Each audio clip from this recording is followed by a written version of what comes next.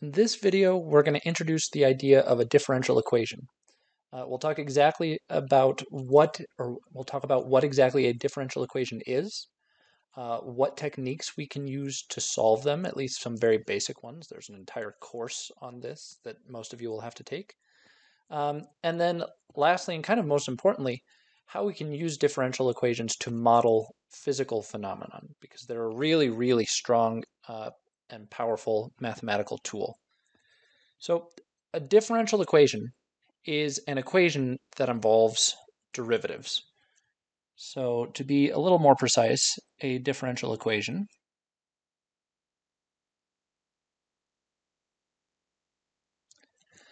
is an equation involving an unknown function, which usually we'll use like y of x, and one or more of its derivatives. So it's an equation involving an unknown function. Involving an unknown function.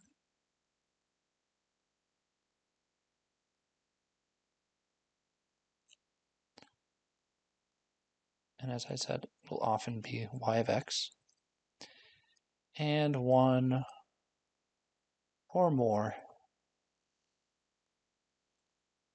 of its derivatives.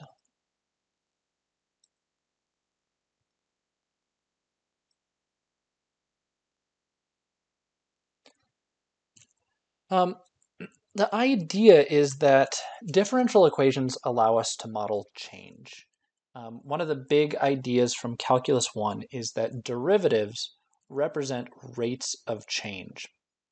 And so if there's some physical phenomenon that's occurring, and we know something having to do with its rate of change, often we can create one of these differential equations from sort of the basic principles and understanding how things change, and use it to actually model what the end result of those types of changes are over time.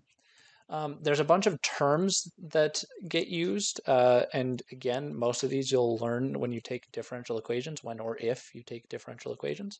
But one important term that I want to mention is the order. So the order of a differential equation, the term order, basically refers to the highest derivative that shows up in the equation. So the order of a differential equation is the highest derivative that shows up.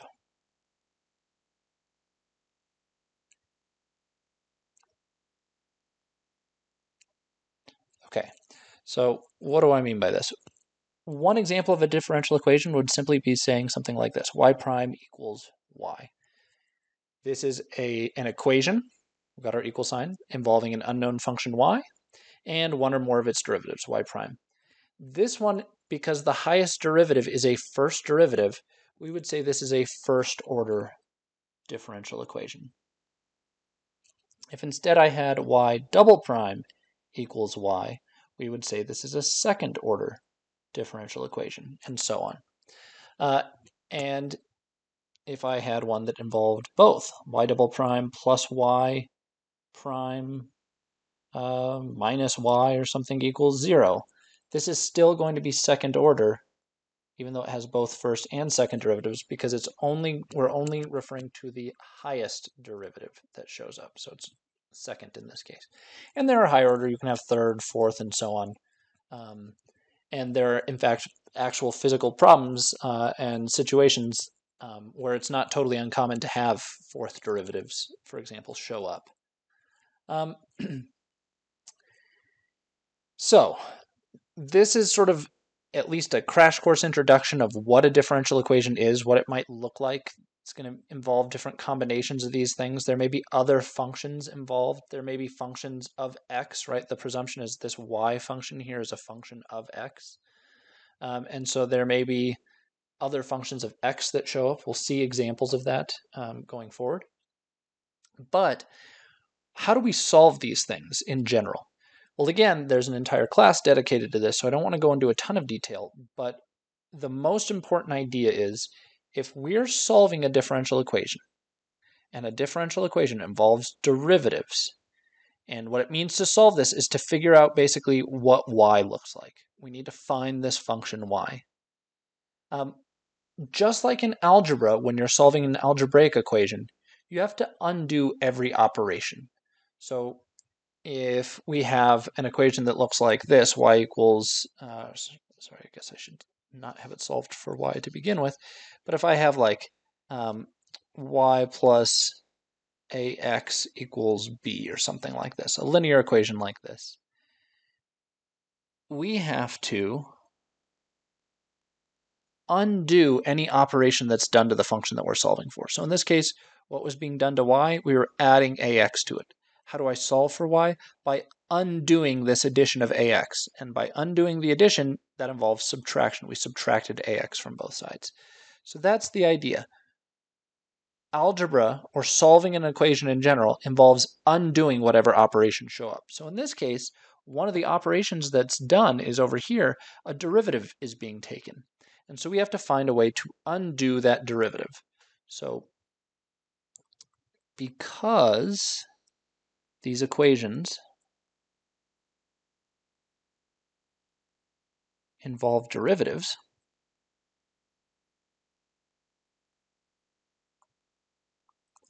solving these equations requires undoing those derivatives.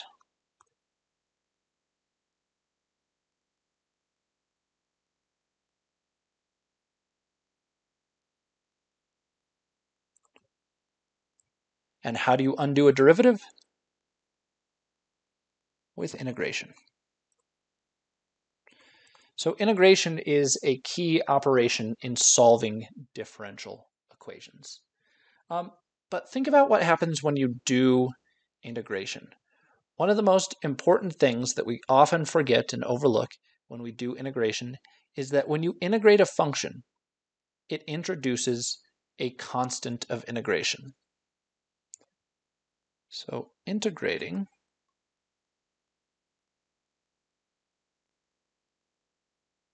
introduces a constant of integration. And so why do we care about this? Well, it's important because when you take the integral of a function and you get your answer, that answer isn't unique. There are a bunch of different functions that have, so for example, if I want to take d dx of some unknown function, and I want to get 2x out of it, there's a lot of things I could plug in here. I could plug in 2x, but I could also plug in 2x plus 1, or 2x plus 2, or 2x plus 3, or any of these. They're all non-unique. So there's a bunch of different answers when you do integration. And the same idea is going to be true when we're using integration to solve these differential equations. They're going to introduce these plus c terms, these constants of integration. So that's what I'm talking about. When I say constant of integration, what I mean is the plus c term that we always have to add on at the end. To get a single unique answer,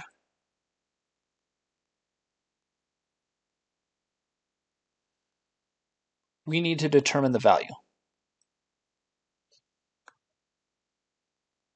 of the c.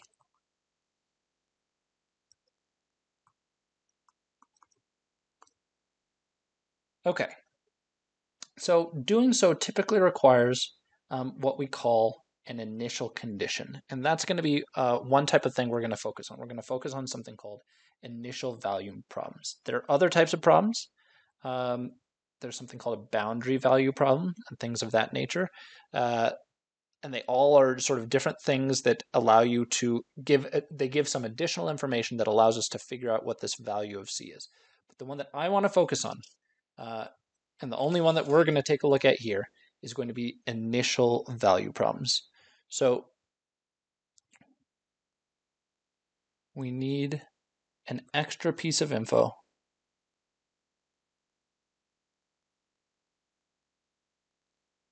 to find what the value of c is.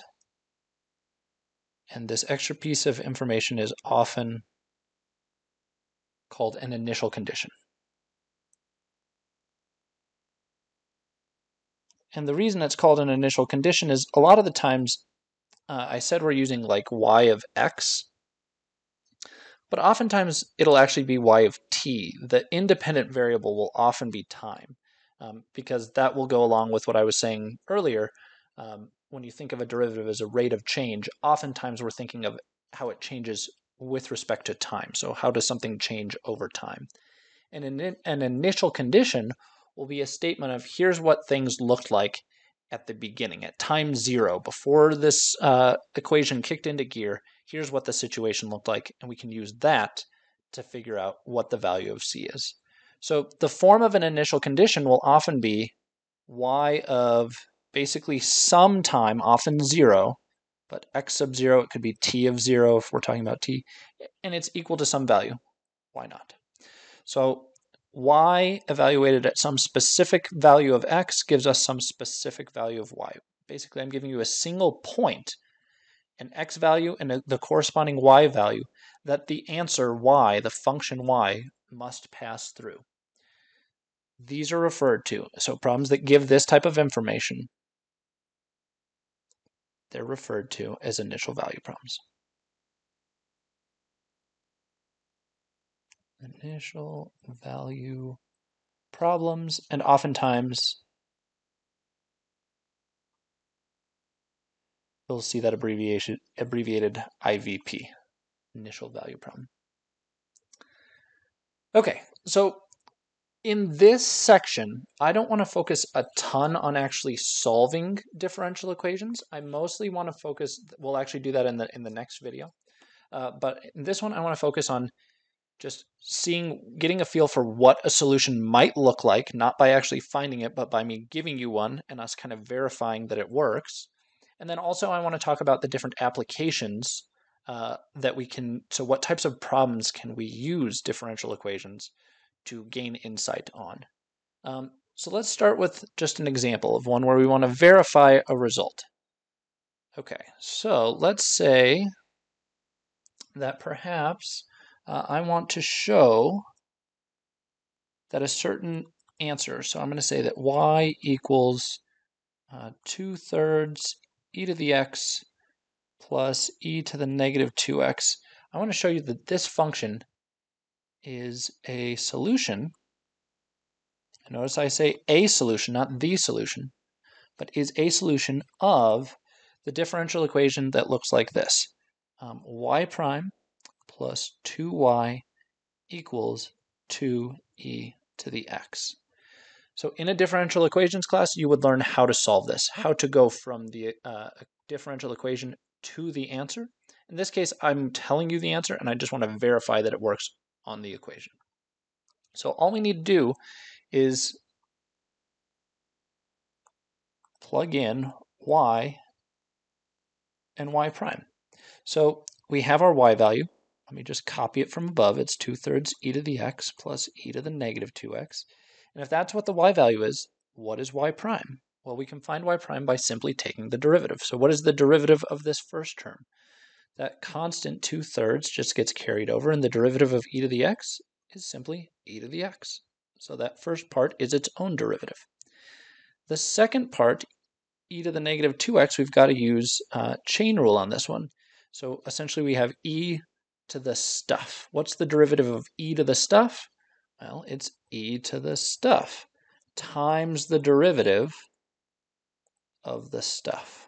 And the stuff is that negative 2x. And this is going to give me an extra factor of negative 2. So I've got 2/3 e to the x. And in this case, we'll get minus 2 e to the negative 2x. That's what the derivative looks like. And now I just want to plug these two values into the original equation. So let's plug them in. We're going to substitute them in. So plugging into the equation, I'll get y prime, which we already found is 2/3 e to the x minus 2 e to the negative 2x, right? That's what we found for y prime. And then I need to add 2y to that. So here's y prime plus 2 times y, and y is right here. So 2/3 e to the x plus e to the negative 2x. And what's this supposed to be equal to? We've taken care of this part, plus 2y. That's equal to 2e to the x. So we just want to verify that this equation does indeed hold. We can simplify it and just get an identity out of this. So again, this part is our y prime.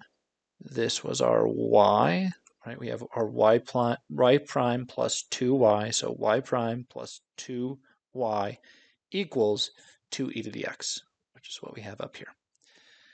So let's just verify that this is indeed the case. We'll distribute this 2 through and collect like terms. So I have 2/3 e to the x minus 2e to the negative 2x plus, multiplying these ones together, I'll get 4/3 e to the x. Distributing through to that one, I'll get plus 2e to the negative 2x, and that's supposed to be equal to 2e to the x. I will combine like terms, so those two get combined and those two get combined, and we will get, combining these first two, the first and third terms, I guess, 2/3 plus 4/3 of the e to the x. So 2/3 plus 4/3 is 6/3. That's just 2e to the x. And then over here, combining these two pieces, I have a negative 2e to the negative 2x, and I have a positive 2e to the 2x. So we wind up with 0 of these e to the negative 2x's. And what is it supposed to be equal to? 2e to the x. And then sure enough, 2e to the x does indeed equal 2e to the x. So verifying that verifying that something is a solution just involves basically plugging it into the equation and showing that you do indeed get a truism. You get an identity out of the result. So there's some verification that indeed what we've got here, up here, is a solution of this thing. Okay. Let's try another one of these. We can reframe this in a little bit different way.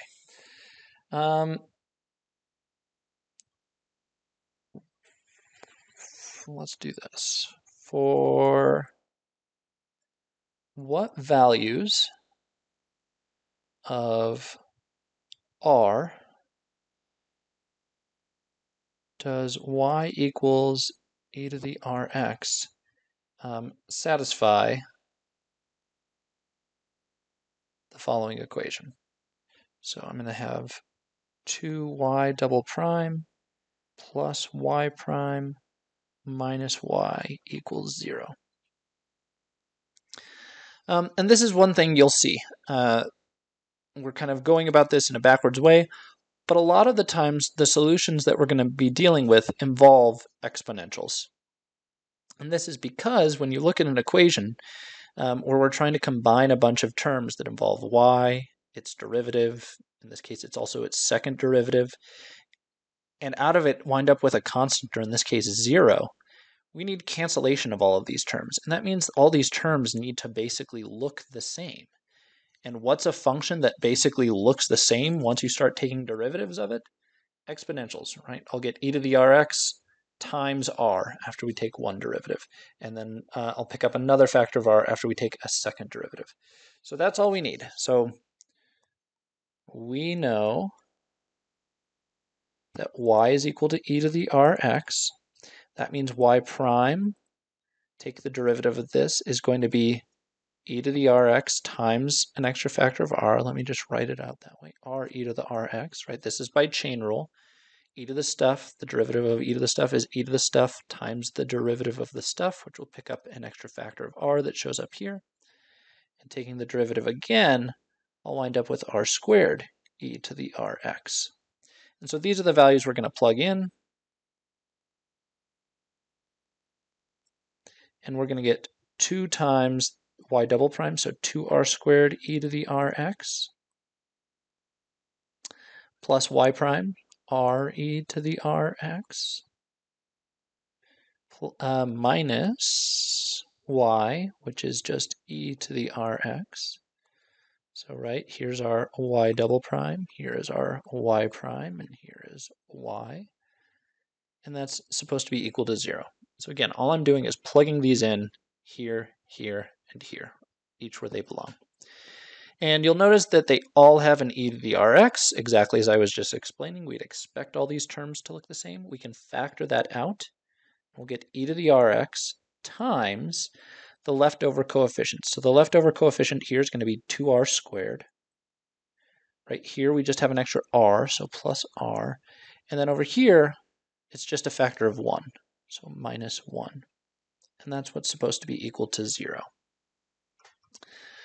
For this piece, we have an exponential, e to the rx, and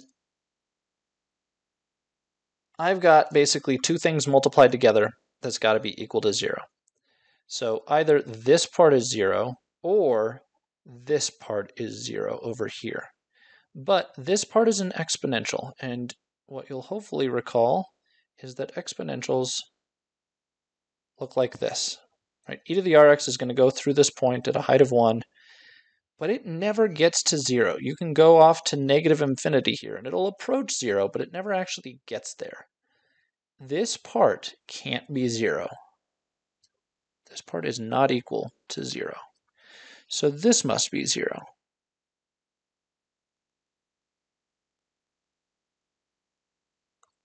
So the solution to this implies that this piece of the equation must be the part that's 0.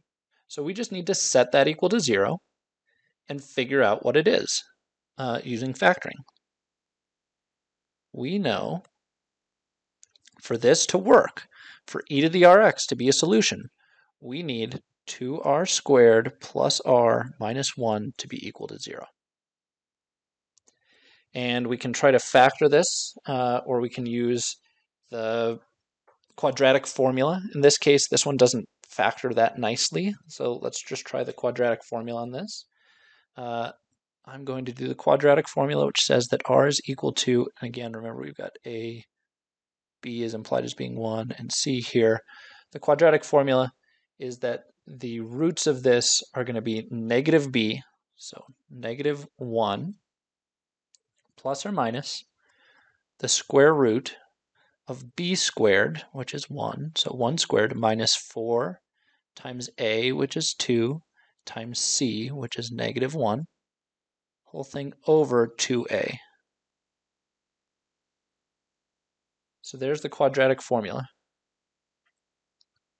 If we simplify this, I'm going to get negative 1 plus or minus the square root of, we've got a 1 here, this minus sign and this minus sign cancel to become positive, and we've got 8, so I've got a 1 plus 8, which is 9. We're dividing that by 4. And so negative 1 plus or minus the square root of 9 over 4, which is negative 1 plus or minus 3 over 4. And we get that r is one of two values.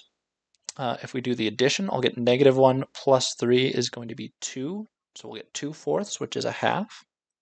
Or if we do the subtraction, negative 1 minus 3 is negative 4 divided by 4 is negative 1. So there are the two possible values. Those two values of r will allow this equation to satisfy this equation, meaning this will be a solution of this equation as long as the r value that we've got up here is either 1/2 or negative 1, those two values. Okay, so these are some examples of kind of how these solutions get plugged in, how you can kind of check and think about the logic. But one of the big ideas that I want to reinforce again is a lot of the times these solutions are going to involve exponentials like this. Whenever you've got a setup of combination of y primes and double primes and y by itself, and we've got them equal to some sort of constant, or in this case 0, often it's going to be an exponential that you're going to be dealing with. The other thing that you might get occasionally are things that involve sines and cosines, because they have the same property of repeating themselves as we take derivatives, and we sometimes are able to get cancellation of the appropriate terms of some sines and cosines as we take derivatives.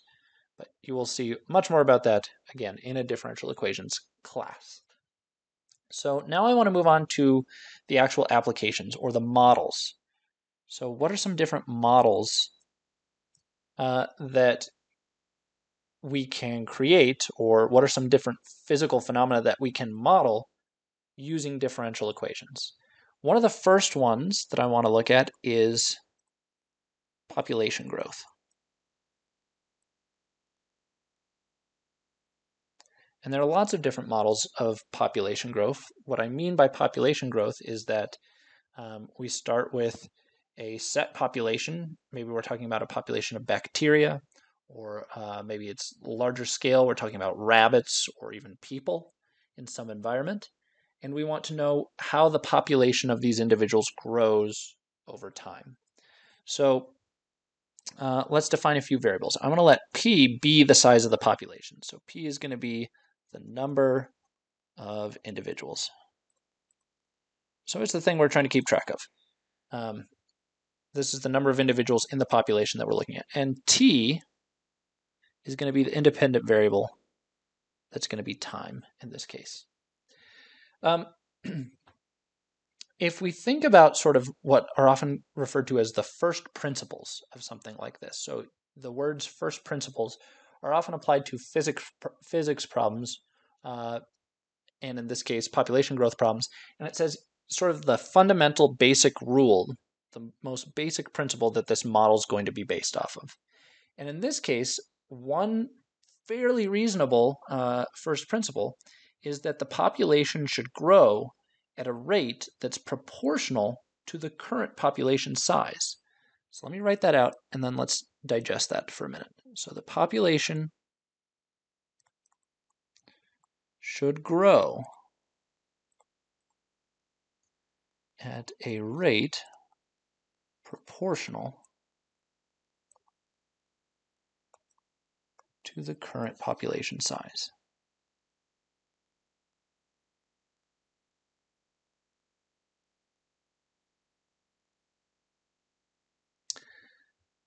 So what this means is that larger populations are basically having more offspring. There's more reproduction occurring.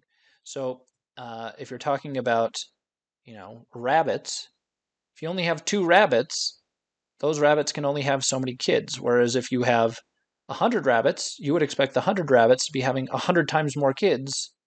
Well, I guess I should say 200 rabbits should be having 100 times more kids than 2 rabbits.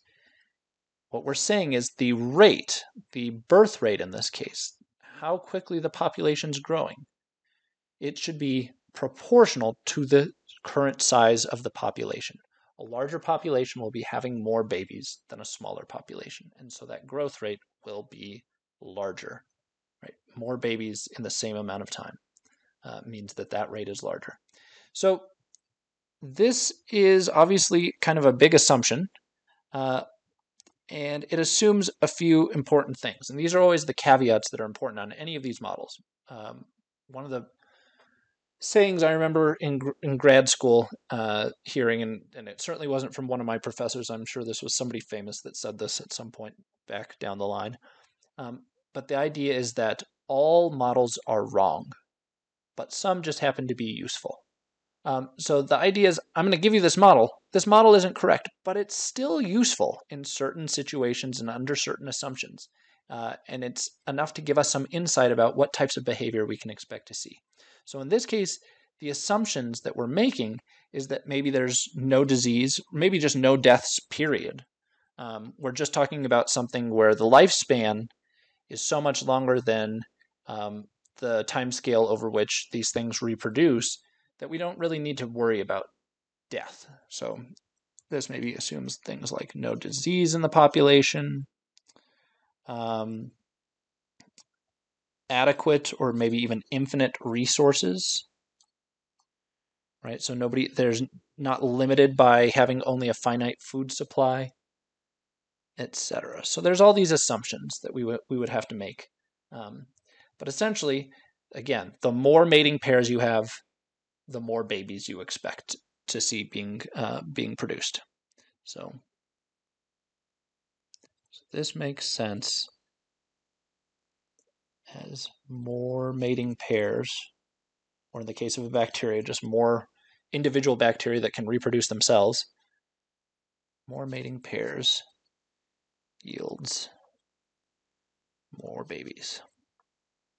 So that's the case if we're talking about rabbits, or again, individual, you don't need mating pairs.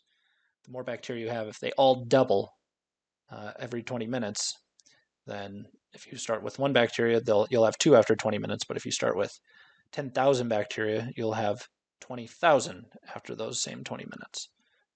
So that's the idea. The population is growing more quickly when the current population is large. What does this mean? It means, thinking mathematically, that the rate of change, so a rate, we're talking about the rate of change of the population. The population is growing at a certain rate. I'm going to call that dp dt. That is the growth rate of the population. Again, back from Calculus 1, derivatives are rates of change. So this is the rate of change of the size of the population. And we're assuming that it's growing. So this is our growth rate of the population. And we said that it's proportional to the current size of the population. Proportional, we can use the proportionality symbol that looks kind of like the little, not very good at drawing that. No, still not very good. That's as good as it's going to get. We could use the proportion symbol, but all proportionality means is that it's equal to some constant times the current population. So this is something that is proportion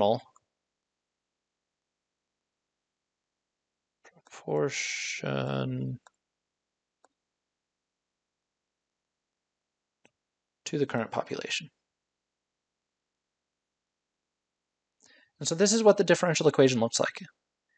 The rate of change is equal to some constant times the current population. That's what proportionality means, is it's not equal necessarily to the current population, but mod some constant, it's equal to it. So, if k equals 1, so let's just say maybe k is 1 in our case, then we just have, so I guess I can write this down here. If k equals 1, I'll erase it from up here.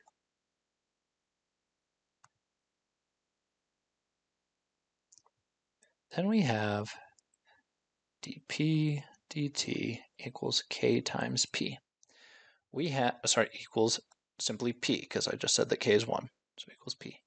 So what I'm looking for in this case is what is a function p that is equal to its own derivative. And we just talked about that. So we want a function p that's equal to its own derivative.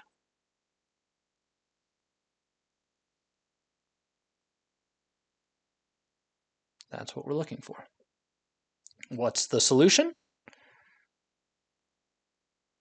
Well, a solution is that our p is simply going to be e to the t, right? Because if p is e to the t, what's the derivative? dp dt. When I take the derivative of e to the t, I get back e to the t. In general, if k isn't equal to 1, then we'll have a more general result that looks like this. We'll have that p, which again is a function of t. I maybe should make that explicit in both of these cases. Oops. When I say p is a function of time, but p of t in this case would be some e to the kt. Because we can check when we take the derivative of e to the kt, what do we get? We get ke to the kt. So if I take this for my p of t, we can just check what is d dt of p of t. Well, that's d dt of e to the kt, which is going to be ke to the kt. And what was the original claim? Was that dp dt was equal to k times p. dp dt we just solve for right here is k e to the kt, right here. And then k times p is going to be k times the original p, which is k times the original e to the kt. And indeed, you can see and verify they are in fact the same thing. So more generally, we have e to the kt when k is not equal to 1, if it's one of these other values. Furthermore,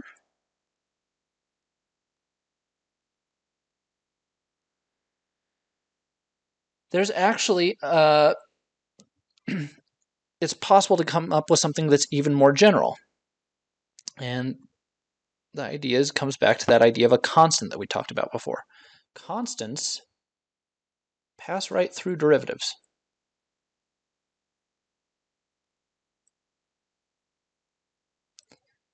So if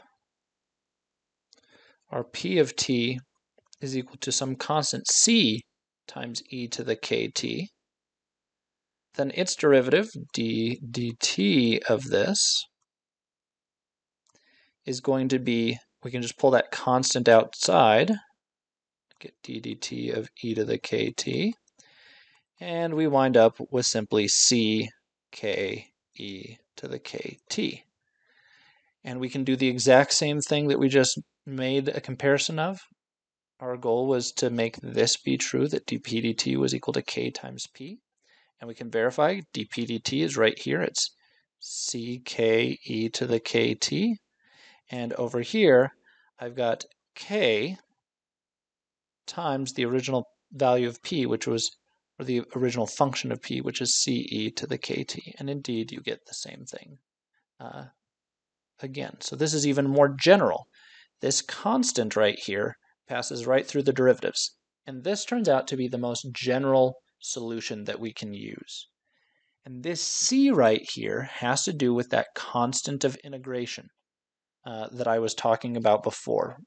When we solve, when we undo a derivative, it's going to involve integration. And integration will introduce a constant of integration. Normally we're used to seeing that as a plus c, and here I have it as a multiplication.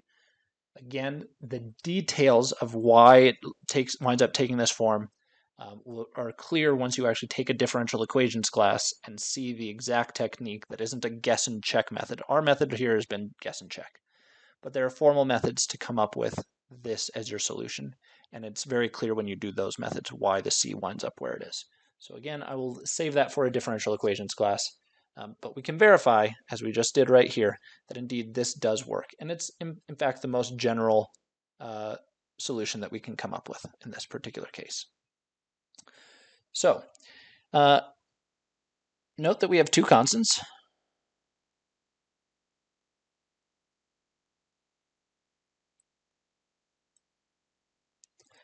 But one of them, k, is typically specified. This would be specified in the original ODE. And I'm writing ODE, just to be clear, ODE stands for ordinary differential equation. Oftentimes you may hear it just referred to as a DE, a differential equation. The word ordinary in this case has to do with the form of this thing. It's an ordinary differential equation as opposed to what's called a partial differential equation. In this case, we take ordinary derivatives, full derivatives, because we only have one independent variable. In a partial differential equation, it's basically scaling this up to higher dimensions, and we would have more than one independent variable in that case. And we would call that a PDE, a partial differential equation. But again, not something important, but just so you know where this term, I'm in the habit of using this term, so if I use it again, that's all I'm referring to.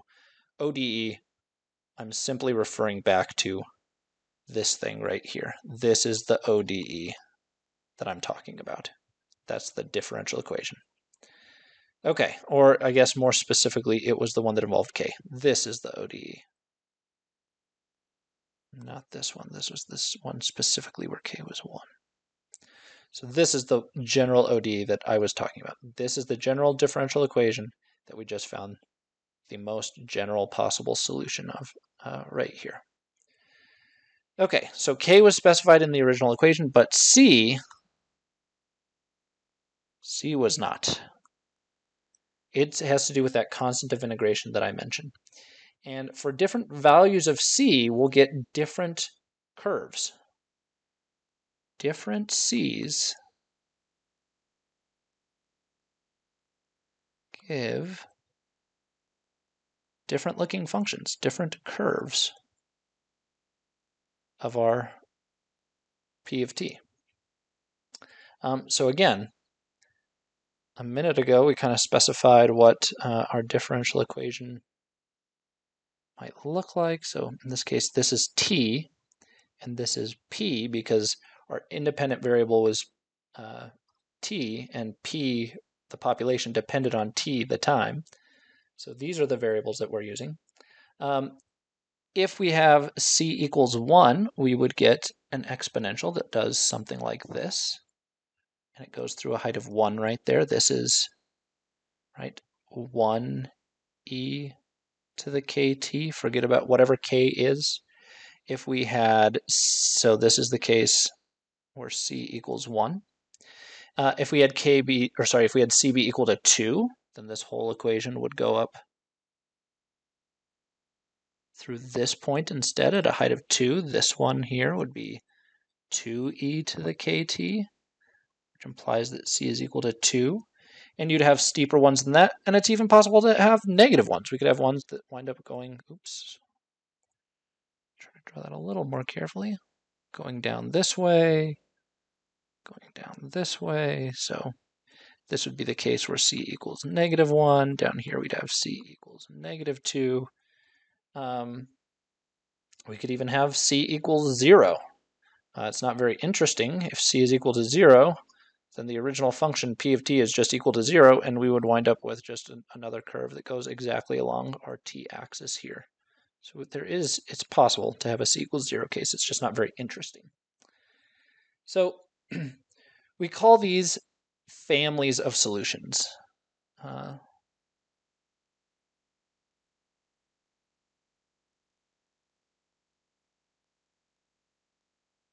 It's another term you may hear. Families of solutions, where basically by changing the value of C, you get different curves. They're all related curves. They're all some constant times e to the kt, but depending on which value of C you pick, you wind up on a different path. So incidentally, just coming back to the model and thinking about what does this result mean in the context of this whole mess, we're looking at population growth. And what we just saw is that if the growth rate of the population is proportional to the current population, what we wind up with is that our population follows exponential model. We get exponential growth. And if there's nothing to cap off the size of the population, right? There's infinite resources, there's no disease, no death. This population will just grow exponentially and it'll shoot through the roof. Turns out that model is not very good long term. There is no such thing as infinite resources, but it tends to be a very good model in the short term before the population gets close to kind of overusing its resources. There's other models that take into account the fact that there are finite resources, and again, that's something that you can expect to see in a differential equations class, but just know we did one population growth model. This is the model of, in our case, what turned out to be exponential growth. But there are other models, including something called logistic growth, that takes into account the finite nature of the resources that this population might be consuming. But that's good enough for this. Just want to give you, a little bit of familiarity with some of these different types of models. The next model I want to take a look at is the model of a spring system. So this is a very physicsy model. It involves something called Hooke's law. Hooke's law states that the restoring force of a spring, and by spring I mean like a wound piece of metal, like you would see on the shock absorbers of your car or something like that.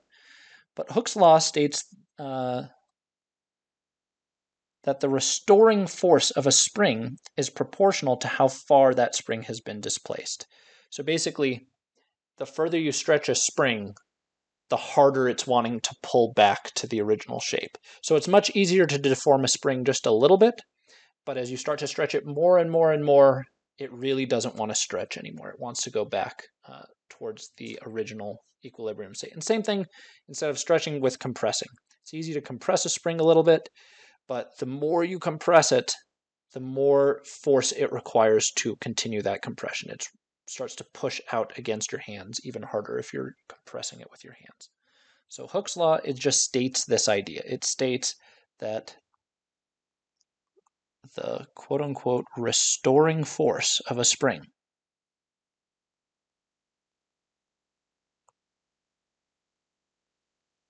is proportional to the displacement of the springs, to how far it's been stretched or compressed.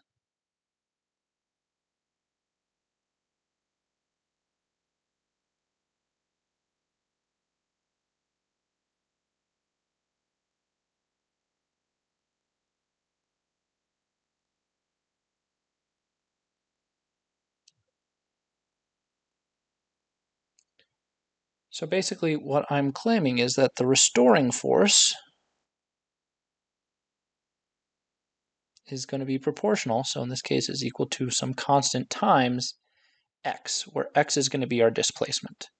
So x is the displacement, the distance in this case that it's been stretched or compressed.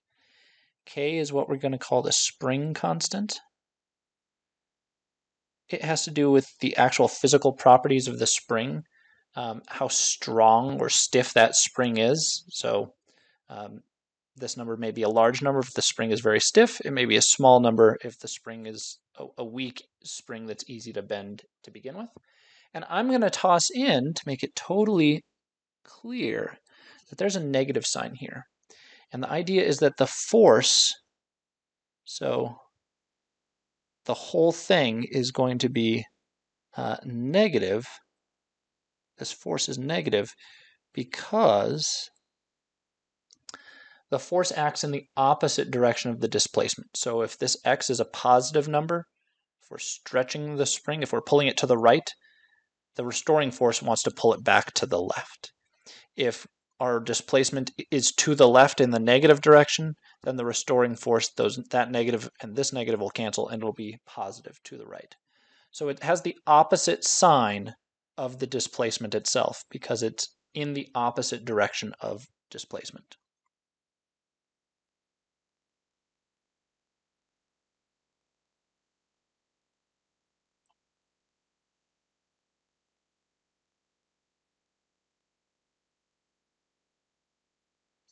So the presumption in this case is that k is a positive number, and the negative sign is what makes the whole thing have a sign that's the opposite of whatever the displacement is. So our restoring force will have a different sign than x itself, the displacement itself, due to this minus sign that we've introduced here.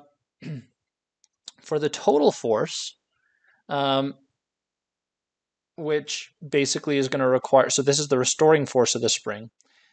There must be some other force that's the thing that's displacing the spring to begin with. I'm going to call that, it's going to be related to our total force. So this is related to the force that's doing the displacing. It's equal to maybe F, we can just call it. And we're going to use F equals ma. This is Newton's second law. Basically states that force is equal to mass times an acceleration. And recognizing that acceleration is related to the idea of a derivative, this is simply mass times d squared x dt squared, right? It's this acceleration is the second derivative of position, of displacement in this case, with respect to time. So if we ignore any other forces, things like friction, if we ignore all other forces. And just think of it as basically two forces in balance. There's the force of the spring, and then there's the force of us either pulling the spring apart or pushing it, trying to compress it together. Then we get something that looks like this. So if those are the two forces, this is the one, and we have it in equilibrium. So this is like our force of our push or pull. So this is kind of the built-in force of the spring. This is the force that we're using to counteract that. We're pulling on it. But if we pull it and stretch it and hold it still, if it's not moving, that means that these two forces are in balance. And pull or push the spring to equilibrium. When I use this word equilibrium, all it means is nothing is moving anymore. So we've stretched the spring and we're holding it still now. Or we've compressed the spring and we're holding it still now.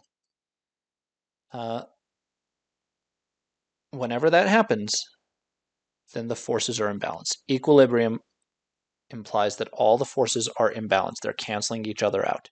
If one force was stronger than the other, that force would be making the whole thing move, right? So at the beginning, we're pulling with a stronger force than the restoring force of the spring. And that allows us to actually pull the spring apart. We move it and stretch it out because our force is greater than the force that's pulling it back together.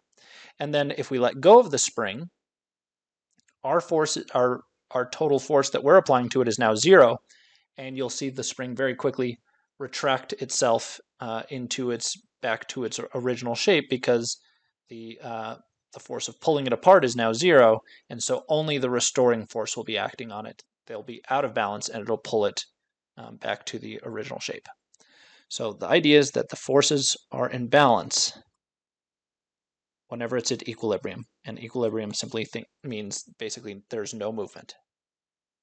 You've got it totally sitting still.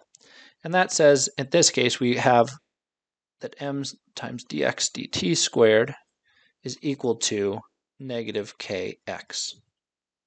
And we can move these to the same side of the equation. Right, so this is the force of us pulling on it. This is the force of the spring trying to restore itself.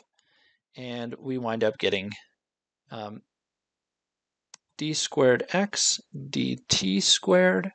I'm going to basically move this guy over to the other side and then divide everything by m. So plus k over m x equals 0. So here is what this winds up looking like, and this is the equation that we wind up being able to come up with. And we can try to solve this using basically integration techniques, and we'll look at some examples again in later videos where we actually try to solve differential equations. But this is the differential equation that we wind up with for this spring. So we've got our original differential equation over here. This was for the population growth model. Here's a model of a spring that uses a differential equation, right? In this case, it's a second order differential equation because it's second derivatives. And one other thing that I want to look at is cooling. So this is literally the idea of like taking something hot out of the oven and having it cool off. And this follows something called Newton's law of cooling. Turns out Newton did a lot of stuff. So Newton's law of cooling states that the rate of change in the temperature of an object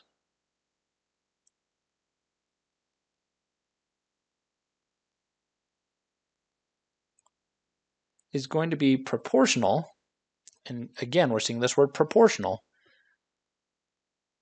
It's a pretty good indication that we're dealing with one of these rate of change being equal to constant times the variable that we're interested in.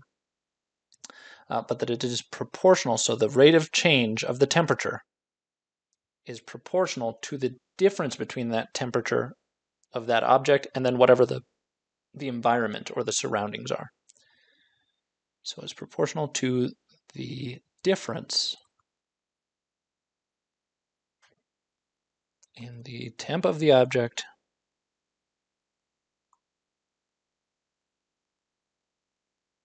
and its surrounding environments.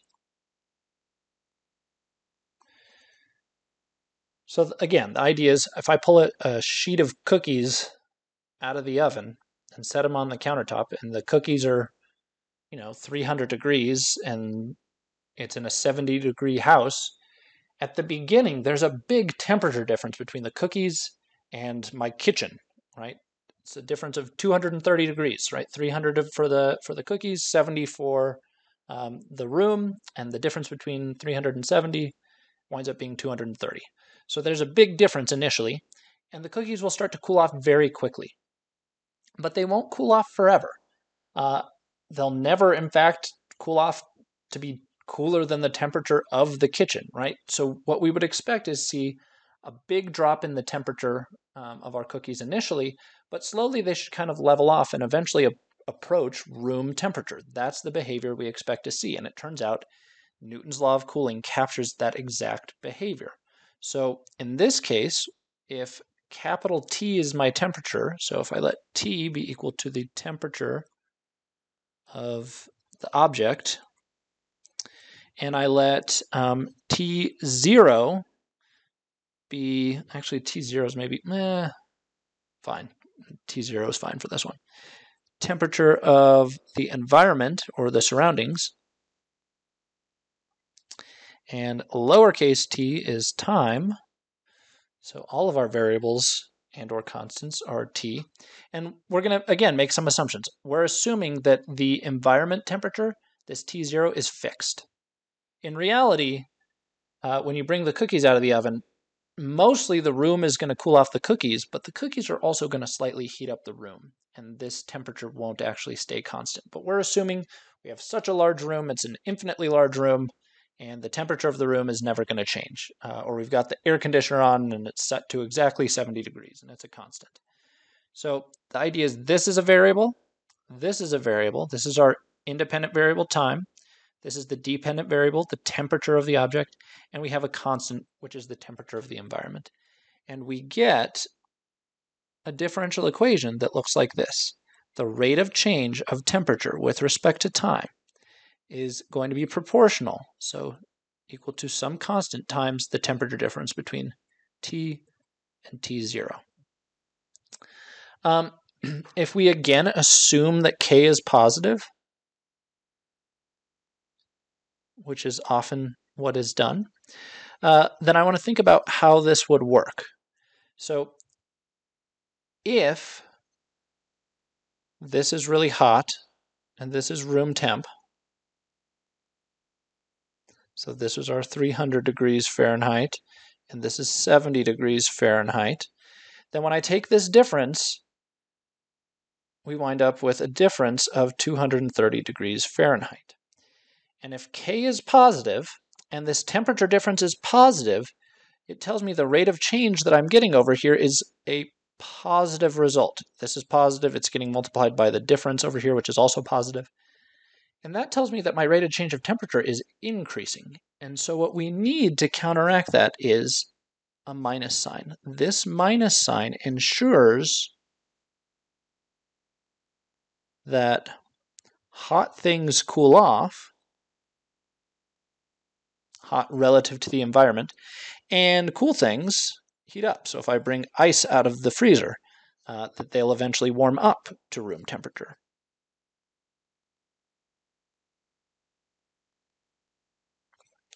So it ensures that things move in the direction that we're expecting. So we force this negative sign here, and that tells me that when the cookies are hotter than the room, this number will be positive, this number will be positive, but overall this will make it negative, and we will have a negative rate of change for our temperature. It will be cooling off. But similarly, if the object is cooler than room temperature, so if I bring ice at 0 degrees into a room that's 70 degrees, we'll have 0 minus 70. This will be negative, And this negative sign will flip the whole thing back to positive. We'll have a positive rate of change of our temperature, and we will see an increase in the temperature over time.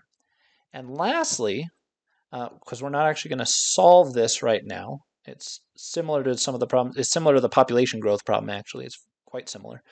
But the last thing I want to mention is what happens if the temperature of the object matches the room temperature.